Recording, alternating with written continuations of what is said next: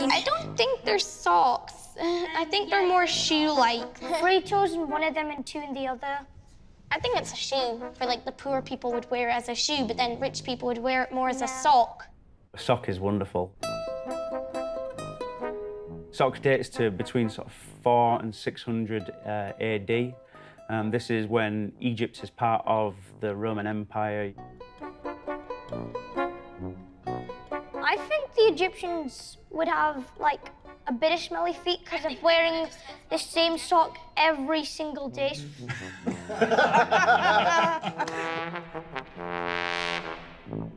There are a number across the world of these type of socks with the sort of 2 areas for your toes so that you can still wear sandals. You can get your sandal on still with your socks, so you've got warm feet in your sandals. How well. Socks and sandals. Socks and sandals. Put them together and they're not great. Well, they could be if you were like... Don't you even say socks and sandals are good. Well, they can be. No! I'm afraid I wear socks and sandals.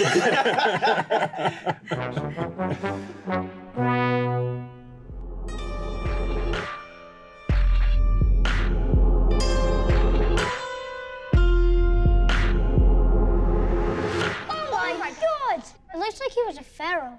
He's not a pharaoh, but yeah, he's fairly wealthy. Why he's got such a fashionable coffin. It's a coffin of a man called Khnumhotep, and he's a steward, which is an overseer of the house, sort of a middle-ranking official. And his coffin is really the pinnacle of fashion at the time.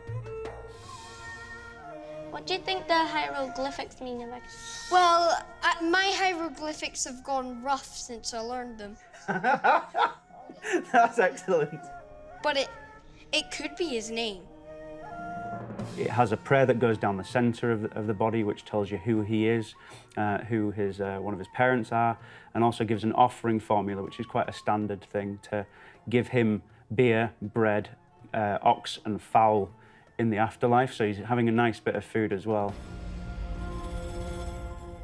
Can you read them? Yeah. Yeah. Yeah. That's my main thing.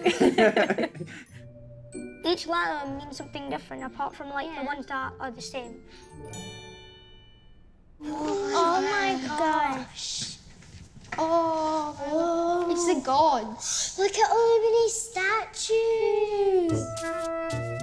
The Egyptian pantheon of gods is massive, mainly because there's loads of variety. There's loads of ways you can mix things up. So rather than just having 1 or 2 or 10 gods, you can have those 10, but you can also combine them together to make new ones. You can have different local variations. It means that every town or city has their own particular favourites, their own local gods. Look at his face. That looks like a hippo guy.